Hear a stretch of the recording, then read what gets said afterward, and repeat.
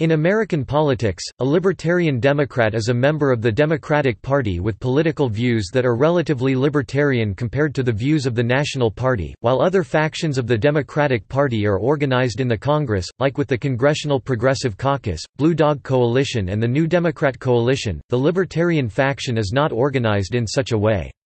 Nevertheless, groups made up of the party membership, such as the Democratic Freedom Caucus, do exist. It was established in 1996 by Hanno Beck, Mike O'Mara and Andrew Spark. The caucus maintains a platform, a list of principles, and a guide for activists. The group's leadership currently includes 40 state chairs and regional representatives.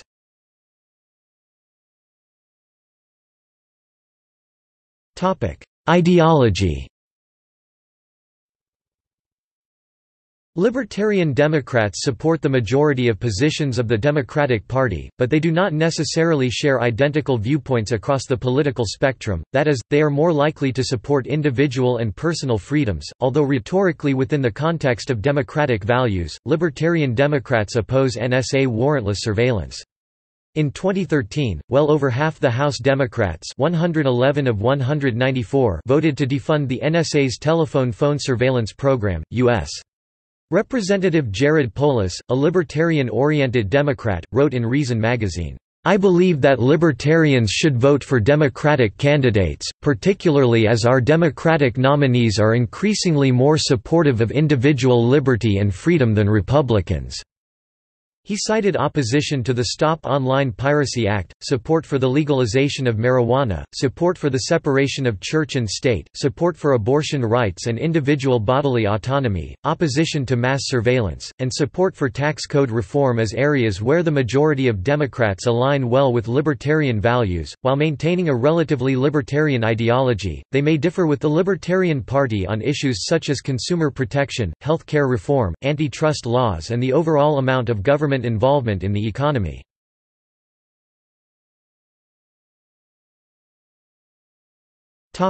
History.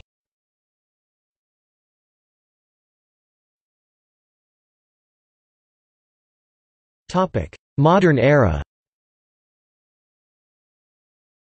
After election losses in 2004, the Democratic Party re-examined its position on gun control, which became a matter of discussion, brought up by Howard Dean, Bill Richardson, Brian Schweitzer and other Democrats who had won in states where Second Amendment rights are important to many voters. The resulting stance on gun control brought in libertarian-minded voters, influencing other beliefs. In the 2010s, following the revelations by Edward Snowden about NSA surveillance in 2013, the increasing advent of online decentralization and cryptocurrencies like Bitcoin, the perceived failure of the war on drugs, and the police violence in places like Ferguson, Democratic lawmakers such as Senators Ron Wyden, Kirsten Gillibrand, and Cory Booker and Representative Jared Polis have worked alongside libertarian Republicans like Senator Rand Paul and Representative Justin Amash to curb what is seen as government overreach in each of these areas, earning plaudits from such traditional libertarian sources as Reason magazine. The growing political power of Silicon Valley, a longtime Democratic stronghold that is friendly to economic deregulation and strong civil liberties protections while maintaining traditionally liberal views on social issues, has also seriously affected the increasingly libertarian leanings of young Democrats. The Libertarian faction has influenced the presidential level as well in the post-Bush era. Alaska Senator and presidential aspirant Mike Gravel left the Democratic Party midway through the 2008 presidential election cycle to seek the Libertarian Party presidential nomination, and many anti-war and civil libertarian Democrats were energized by the 2008 and 2012 presidential campaigns of Ron Paul. This constituency has arguably embraced the 2016 presidential campaign of independent Democrat Bernie Sanders for the same reasons.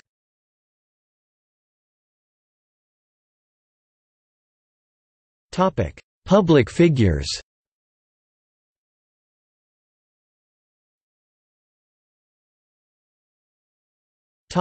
U.S. representatives.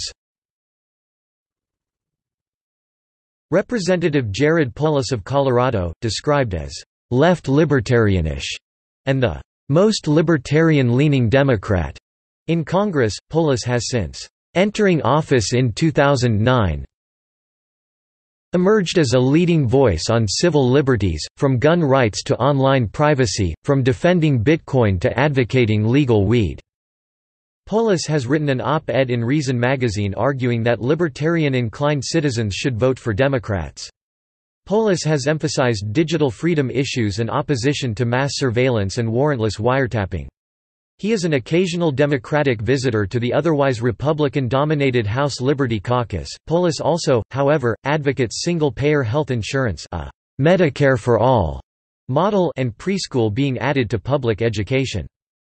Former Representative Tim Penny of Minnesota, described as a fiscal conservative, Penny worked for the libertarian-leaning Cato Institute after leaving Congress.